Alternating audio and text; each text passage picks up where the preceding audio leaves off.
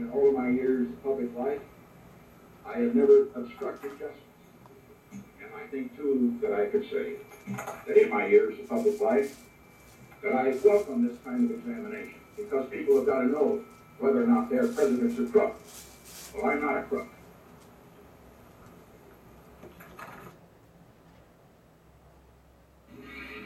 But I want to say one thing to the American people. I want you to listen to me. I'm going to say this again.